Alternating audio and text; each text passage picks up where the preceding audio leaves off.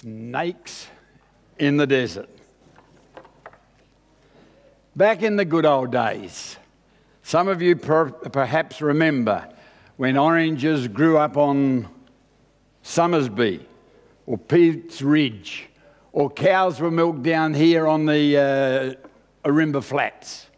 Back in the good old days, there was a family, in fact lots of families lived out in this area, and they didn't have any medical facilities. In fact, there was no town around the place.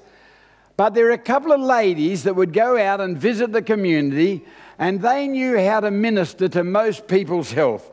They had with them, they had Epsom salts, they had Condy's crystals, they had liniment, cod liver oil, red paint, remember mercurochrome?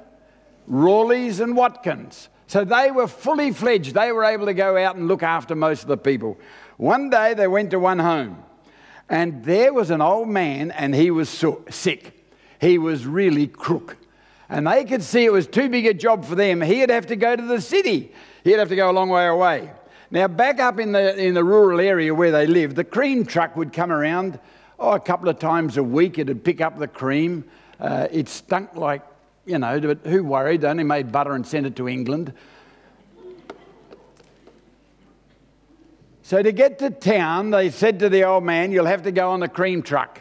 And when you get to town, you'll have to get on the train and you'll have to go to the city.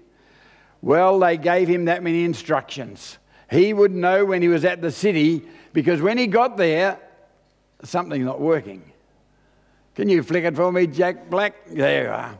When they got to the city, they'd know, because the place was just littered with 44-gallon drums. Get off at that station, you go up, and you go up to the Bank of New South Wales. Then you cross the road to the bakery, and when you go down a little bit, just a little bit further, that's where the medical centre is. But just because we haven't been to town, it doesn't mean the town hasn't grown. They have a set of lights there now for the traffic.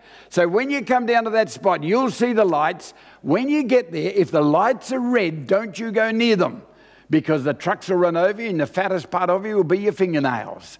You know, you be careful. Well, they gave all these instructions, and Dad was ready to go, but Mum wouldn't let him go on his own. Oh, she'd have to go too.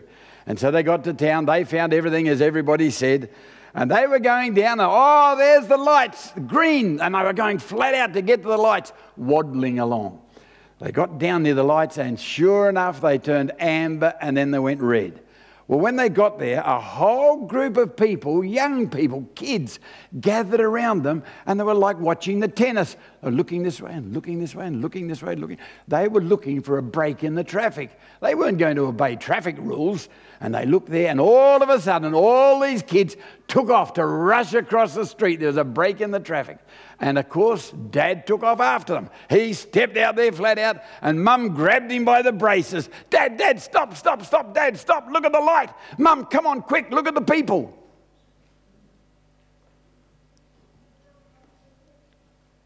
Who do I, or where do we get our marching orders? From looking at the people or looking at the light? What about when the chips are down, when there's a financial crisis and the pension doesn't come through? Look to the light, or do we look to the people? You see, it was Jesus that said, I am... What am I doing wrong? Yes, I know what. I haven't turned it on. He that never made a mistake never made anything. Did you hear that? Well, I've made my first one. Jesus it was that said, I am the light of the way. I am the way. In fact, Peter went further. Remember cowardly Peter, who was afraid of that little girl and afraid of those people that crucified Jesus? 6 weeks later, he stood up in front of the very same people and said, there is no other name, there's no other way. He was very confident because he had come face to face with the light. He had seen the light. Well, I want to go to a couple of Bible stories this morning. I want to have a look at somebody that saw the light, that somebody that got a quick glimpse early in his life. And we'll go to the book of Luke chapter 10. You know the story there at the start of Luke chapter 10, little fellow, suffering little man syndrome, had never seen Jesus, had heard lots of stories about him. He decided he'd run down the road quickly, climb up a tree, and he would get a panoramic view. All right? He did. And Jesus walked down, stopped right underneath him and said, Zach, come down here. Zach, I'm going to your place. We're going to dine together. We're going to socialise a little bit. And you know, I'm very interested in what Jesus said in verse 10. He said to Zacchaeus, he said, Zach, today, when? Today, when? Today, salvation has come to this house. Somebody far wiser than me has said, if we could bring this realization to the world, what a different world or different community we would have. Today, salvation has come to this house. It made a tremendous difference immediately on Zacchaeus. Zach was an ordinary bloke. He got what he could and he canned what he got. But now he went out from there prepared to share, prepared to give, prepared to be involved. So if I said to you today, salvation has come to this house, would you believe me? Would you accept it? Is it true? Is it that simple that accepting Jesus merits salvation now? Is it that easy? I want to give you a little test then. If we're going home from church today, after we've had soup and buns, and you were hit by a vehicle like that lady standing the other day with her husband by that cement truck, if you were hit by a vehicle and life was snuffed out, where would you spend eternity? Do you know? Does God want us to know? Should we know? And how would you get there? Now, I remember in my younger ministry, I made a stack of mistakes, so don't worry about that. But I asked that question to a dear old saint, and she got quite angry, like a little fox terrier. That's a stupid question. You shouldn't ask that question. Well, I was dumbfounded. And then she said, you know very well probation hasn't closed yet. Whew.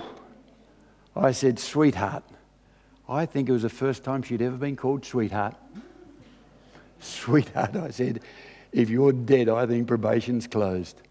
Well, she said we shouldn't say we're saved.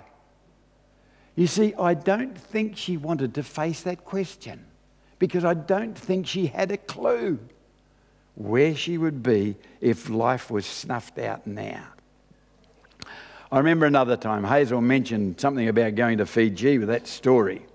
We were out in Fiji. In fact, by the way, any of you know a bloke, a fairly old fella now by the name of Warwick Stokes?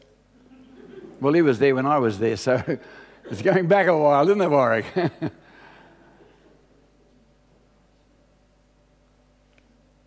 We were living down in a little rural area. We were by the coast, and back behind us there was a big flat area, and some Indians were running a dairy farm. Well, one day, someone from up at that farm came racing down, yelling, Narayan Singh has had a heart attack, Narayan Singh has had a heart attack. And fortunately, he had to run past our house. Now, we are medical professionals. We have in our house a book about that thick called Modern Medical Counselor, written in 1842. Great old book. And as he ran past, my wife made a beeline for that book and turned over to the back page, a flat-out index. Heart attack, heart attack. Keep the patient warm, keep the patient cool, keep the patient calm. Oh, we were specialists.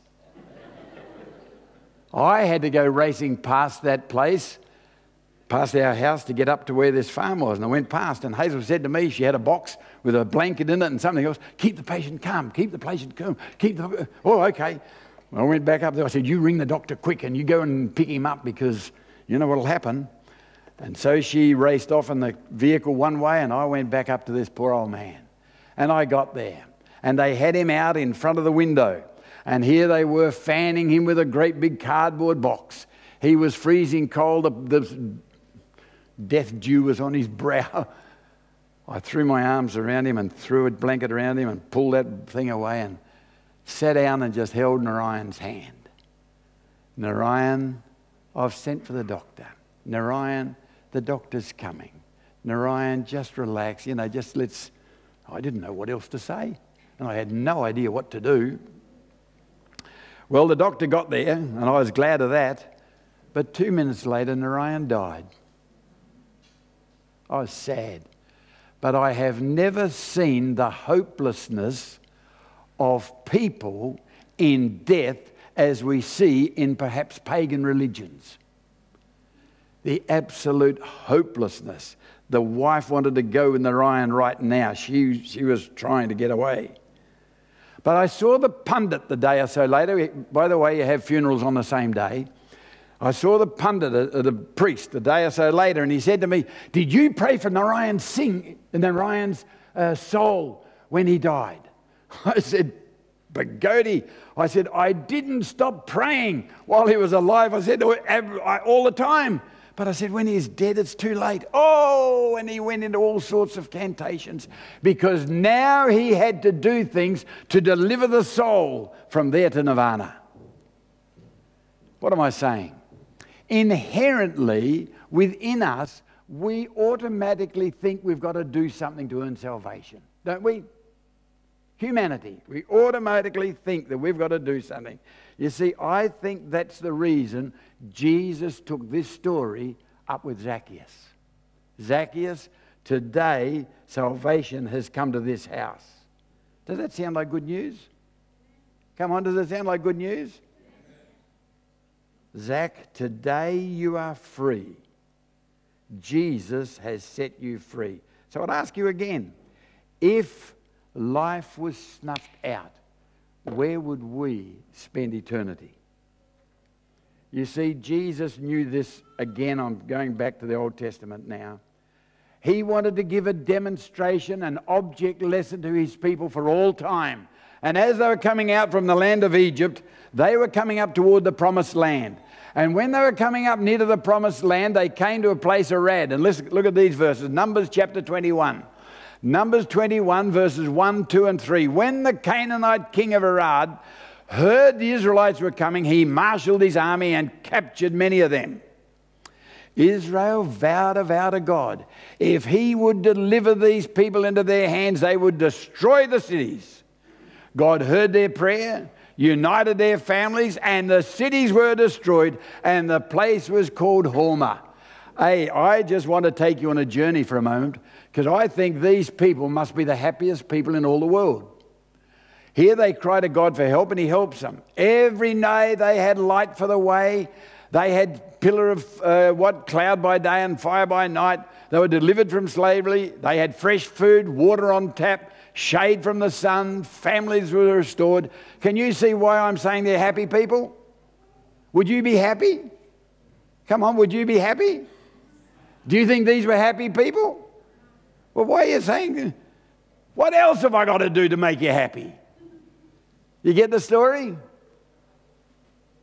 I want to go on now and just read the next two verses to see how happy these people really were. Because who had done all this for them? Who had done it for them? Jesus was their light. Jesus was their bread. Jesus was their rock. He had been with them and he had done all for them that was possible to do.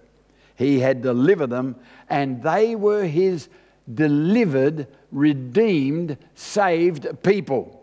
So have a look at verses 4 and 5. Have a look at this happy group. Israel then set out to go by way of the Red Sea around Edom. And the people became what? Look at it. I'm glad that Gosford doesn't have these problems. The people became impatient. The people became discouraged. The people became critical because of the journey. And the people complained against Moses. They complained against God. Why have you brought us out here to die in the wilderness? We have no water and we hate this stupid food. Can you hear them? Impatience. Impatience. Look, I'd love to take some time and tell you a few stories about impatience, but I think just to cut it short, I'll say our prisons are full of them, full of impatient people, and every one of them is innocent.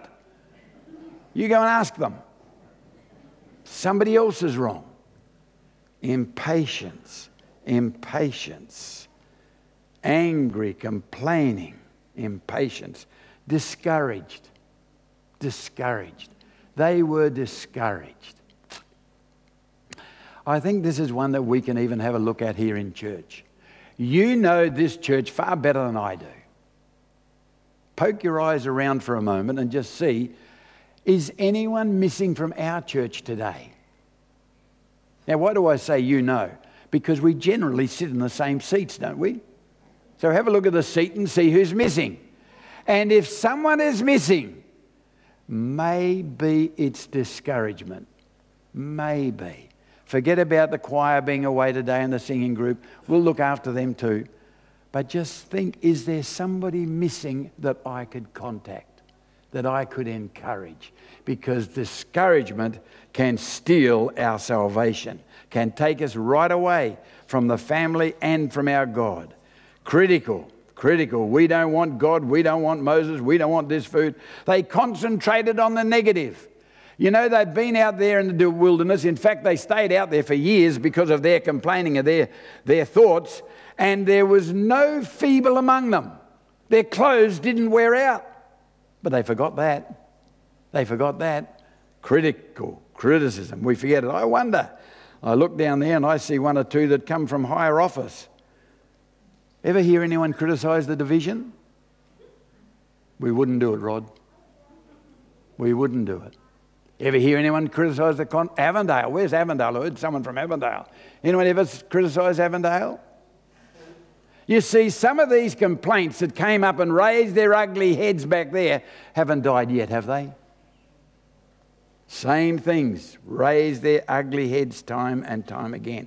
You know, there's an economy of wording in this Bible, and it just says, for all have sinned and fall short of the glory of God. True or false? For all have sinned and continue. You see, every one of us are the same, and we can fall into the same trap as they did 3,500 years ago. Criticism, discouragement, impatience. Have a look here. I think I might have them on the next one. Verses 6 and 7. I don't like this verse because it says, fiery serpents came out and bit the people, and many of them died. In fact, if you have an old KJV, it will say, and God sent the serpents. I don't like that. Do you?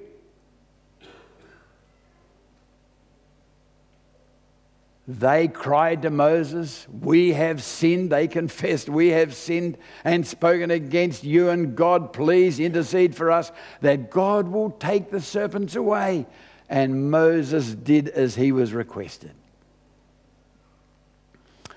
God said. But before we go there, I'd just like to think of this for a moment, because here there were snakes, and people had been bitten by snakes. Many of them had died from snake bite. And God says something fairly crazy to Moses. Go and make a bronze snake and put it on a pole, that whoever looks at the snake will live. Now let's put ourselves in their position just for a moment. I've been bitten by a snake, poison rushing through the veins, and you say, look at a snake. Crazy. Impossible. Couldn't happen. True? Couldn't happen. Listen, just let's remember that this is God's object lesson. It's not Moses' object lesson. And it's God's object lesson of salvation for his people, for the redeeming, the saving of his people. But if you were bitten, would you look at a stupid snake? Come on, would you? Because it says Moses said, anybody, everybody, mixed multitude, kids, women, anyone, look at the snake and you will live. Why a snake? The snake represents evil. The snake represents sin. The snake represents the devil. Is the devil going to save us? See the questions? You know, Paul gives us a tremendous answer, and I just love it. I love the answer, and I love the one who is the answer, because Paul tells us in 2 Corinthians 5 that Jesus became sin for us. Good news or bad news? Jesus took my place. Jesus took my sin. Not in him, on him. And it crushed him. Jesus took my place. Well, let's go on quickly from here, because I want to go to the New Testament. Because Nicodemus came to Jesus. And when Nicodemus came to Jesus one night, Nicodemus was a good Seventh-day Adventist, actually. He believed in heavenly geography. He believed in tithing. He believed in the Sabbath. He had lots of things going for him. But he didn't want people to see him coming to Jesus. And so he came at night time. And Jesus said to him, have a look in your Bible. John chapter 3, verses 14 to 18. Verse 14, Jesus starts off, just remember, Nicodemus, just as Moses lifted up the serpent in the wilderness, so must the Son of Man be lifted up. Hey, where do you find that story? Well, we just looked at Numbers 21. Jesus is quoting the very same. Nick, listen. Just as Moses lifted up the serpent, so must the Son of Man be lifted up, that whoever, that anyone, that everyone, whoever looks at him will not perish, but have everlasting life. Good news or bad news? Come on, good news or bad news? Excellent news. Listen to it. Nicodemus, hang in there. For God so loved the world, he gave his only begotten Son, that whoever, anyone that looks to him should not perish, but have everlasting life. You see, Nicodemus believed that his Sabbath keeping, Nicodemus believed his 2,300 days, Nicodemus believed his tithing were all insurance policies for salvation. Did you notice Jesus? Whoever, anyone. Those things are all there that Nick believed, but they are the fruit of salvation. They are not the root of salvation. They're the fruit of a relationship. They don't breed the relationship. So let me come back to my original question. And by the way, I'm so thrilled to be here today, and look at that clock up there, because I will never be late. I'll never preach overtime. As I said, there's one over here, someone said, oh, well, don't look at it. Have you come to the position in your life that if life was snuffed out, that you know where you would spend eternity? Friends, come to Jesus now. Believe his word now. Believe him now. And be sure, be confident of your standing with him. Be one of the whoever. If you still doubt, stop with John just 1 minute. I'll go one step further. 1 John 1, verses 6 to 9, it says, if we walk in the light, he is the light, then we have fellowship. We're friends with each other. We have fellowship with one another. If we say we have no sin, we're a liar, and the truth is not in us. But if we confess, we become one of the whoever. If we confess, he is faithful. John 2, now are we the sons. Now are we the daughters of God. Do you believe it? Is it true? All right, if that's true, have a look at the next one. If you want some good news, 1 John 5. Listen, this is the contract. This is the testimony. God has, past tense, God has given us eternal life. This life is in the Son. He who has the Son has what? True or false? I just love to go to kindy Sabbath school.